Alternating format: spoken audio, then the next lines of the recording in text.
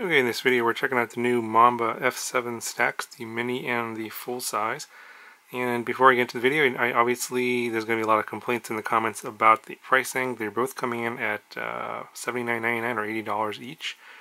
And keep in mind that these are both F7s and they both have DSHOT 1200 32-bit ESCs and more features than the F4 versions of these stacks, which are roughly half the price, like $39 to $43, somewhere in there.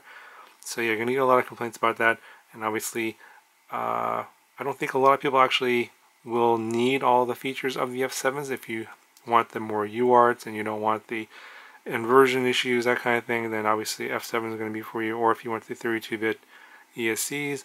But at the same time, most people will be totally fine with the F4 versions with the DSHOT 600 ESCs if you're looking for more of a budget build. Those are totally fine for most people.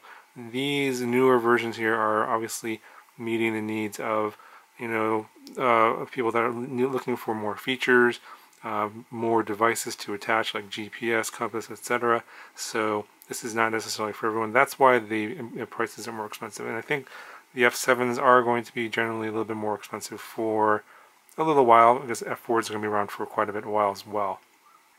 Okay, so what we get in the box here, or basically I got to separate them right and left. So on the mini side here, you have the stack, you have some wires here. This is 18 gauge wire.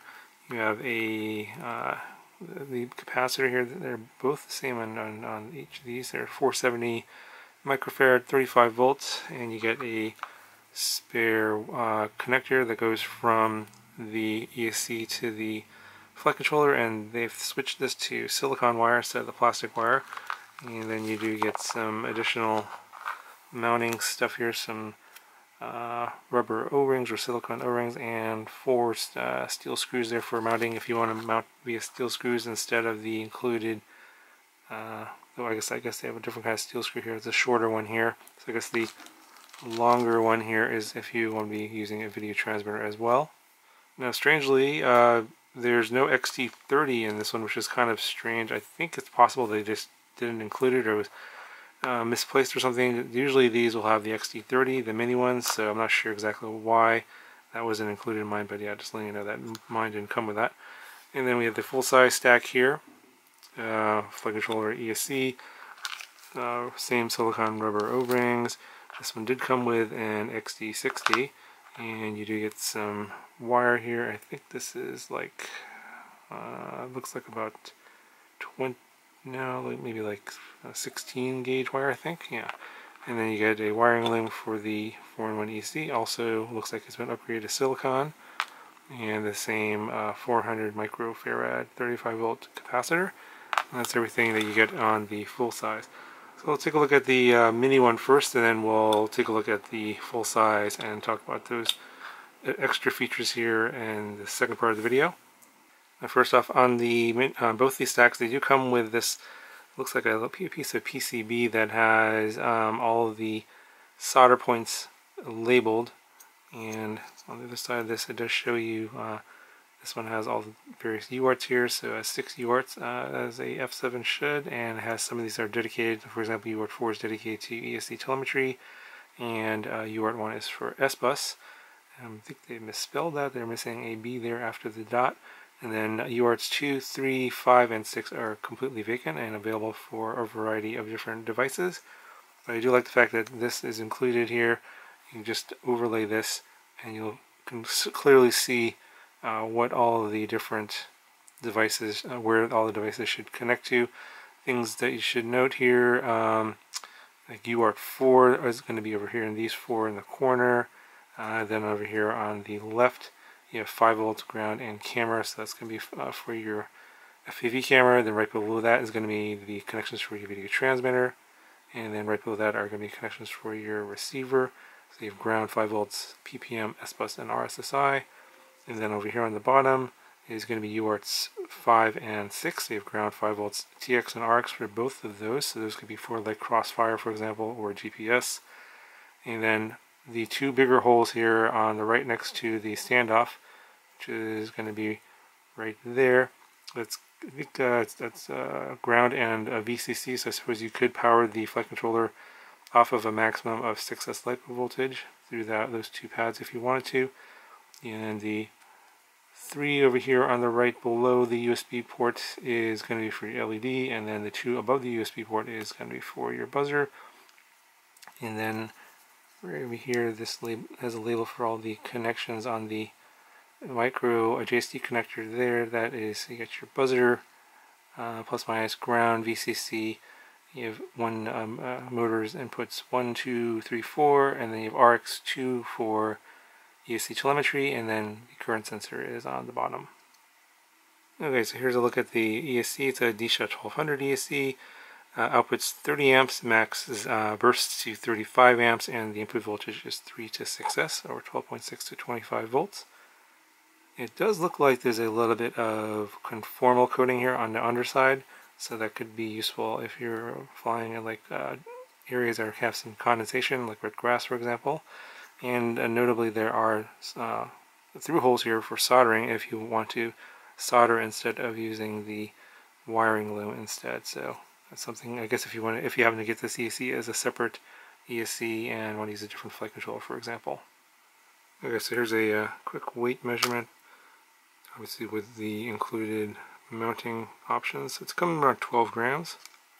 Okay, so I just want to show you the underside of the flight controller and the top side of the ESC. You can see the pretty large, I think these are the MOSFETs there. I'm not sure if the camera is going to be able to focus on those or not. And then you got your F7 chip over here. You have the black box chip, 16 megabytes of black box data available. And then your voltage regulators on the side as well as the MPU 6000 gyro. It's not a 32K gyro, it's an 8K gyro. And the voltage regulator is 5 volts up to 2 amps, just like on the previous version. And I think that is pretty much it. See the other side here, the OSD chip on the top side. You can see the boot button there, and some LED indicator lights, and the arrow pointing to orientation forward.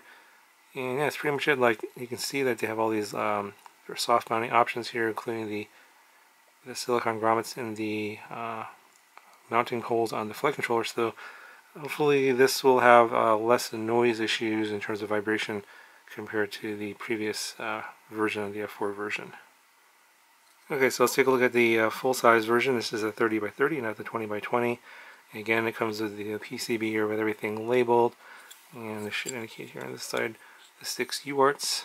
So we see here we have UART 1 for S-Bus, 2 and 3 are open, and then UART 4 is for Bluetooth, and that's for the built-in SpeedyBee Bluetooth adapter. So instead of it something you have to solder on separately, it's actually built into the board, and you can actually connect to the flight controller via Bluetooth on your phone using the SpeedyBee app, which is like a app you can download to your smartphone from the Play Store, or I think they also have that on iOS as well. UART 5 is open, and then UART 6 is for ESC telemetry. And again, everything should just line up here as to what is what. And by the way, I will also include the very large wiring diagrams for both of the stacks and the end of the video, so you guys can just look at those if you happen to wonder, want to look at some examples of how to wire up this board to certain peripherals. And yeah, pretty much everything here is nicely labeled now. Unlike the mini one, this full-size one does have, you can see here, they're also labeled on the board itself. So you have your connections here for PPM and S-Bus over here. You have ground 5 volts and TX2 ARC2. This is UART2 here. And then you have 2 buttons here on the flight controller. The top button here is your boot button or bootloader button to get it to DFU mode. And the bottom button there is for changing colors on the LED. There's a built-in LED controller. And on all 4 corners of the board here, you can see these 3 pins. Those are going to be for the special LEDs that can be controlled by this board. And I actually didn't get those, so basically you just solder up 3 connections here, 5 volts, ground, and LED. And it's like a little LED strip you put in your arms, and you can actually light up your drone using various colors, and then you could change those via this button here. I believe that Diatone had a video up on their Facebook page that showed how to do this. It's basically you change the button and it just changes colors. It's kind of interesting. Right here on the bottom of the board, the bottom side here, we have RSSI, TX4, RX4, you have ground 5 volts, and then TX5, RX5, so it's UART4 and UART5 here. So it's interesting that the UART4 is broken out here when that's actually taken up by the Bluetooth adapter, which is built in, so I'm not sure how useful that is. And then you have UART6 over here, TX6, RX6. The antenna, as you can, I don't know if you can see that there, they'll kind of looks like it's a little covered up squiggly line. That is the antenna for the Bluetooth adapter that's actually built into the flight controller, so that's kind of cool. Okay, so over here on the right side of the board, you got your USB port, of course. You have 9 volts out, and 5 volts out there. So the pin on the top left is 5 volts, and the pin on the right there is 9 volts. So there's a 5 volt 2 amp regulator and a 9 volt 2 amp regulator on this board, and so the 9 volts can be for certain cameras and video transmitters where you want to provide higher voltage. That actually helps with video noise. And then you have TX3 for smart audio, and that's video out from the OSD to your video transmitter. Okay, so here's the top end of the board, and you have your ground and VCC pins right there, kind of tucked behind this little connector. It's a little hard to see there. Then you have all your connections here. Let me actually flip this over so it's easier to see instead of being upside down. You've got your connections here for the plug, so you have your current sensor, RX6 for ESC telemetry, then you have ESC 4321, so those are all the connections for this, and then you get your buzzer connections there, and then this is where your camera comes in, and it looks like for the camera, it looks like it's 9 volts only, and obviously for most cameras, 9 volts should be fine, unless you're using like a nano type camera or something that's off of like a whoop or something that will only take 5 volts, then that might be a problem. But when this thing is going to be more for 5-inch and up, so this is going to be your camera connections right here. So again, this does come with the MPU 6000, does not come with a 32K gyro, and does not come with a dual gyro like some other F7s do. 16 megabytes of black box data and OSD chip. And the ESC here is again DSHOT 1200 ESC. It outputs 50 amps, I believe it bursts to 60 or 65 amps. 4 to 6S input here, so we'll not do 3S. It's 16.8 to 25 volts. And then this is the size of the board here. It's a 30 by 30 or 30.5 by 30.5 size board. Okay, so taking a look at the underside of the flight controller there and the top side of the 4-in-1 ESC, and pretty large looking MOSFETs there, and you have a current sensor there as well. It does look like, again, the bottom side of the ESC has a little bit of conformal coating there. Should help with minor splashes of water. And then here's a look at the flight controller. Again, it looks like here some of the solder points are labeled on the underside. Okay, so and here is the weight of the larger stack, and I should put the standoffs back on there. And with the mounting stuff, it's coming in around 21.5 grams. Okay, so that's going to do it for this video covering the 2 new F7 Mamba stacks. I will probably be doing a build on the mini version first, and then do the full-size version a little bit down the road. I haven't decided on what to put this one in here, but I'm thinking probably something that's going to use at least a GPS. So I'm probably going to put this into the IH4, the 4-inch build. Sort of a light build there, and it's going to have a GPS and should be long flight times with like I'm thinking like the 1505 motor or something like that. Anyway, haven't fully decided yet, but if you have any suggestions, let me know in the comments below. Let me know what you guys think, and I will talk to you guys in the next video.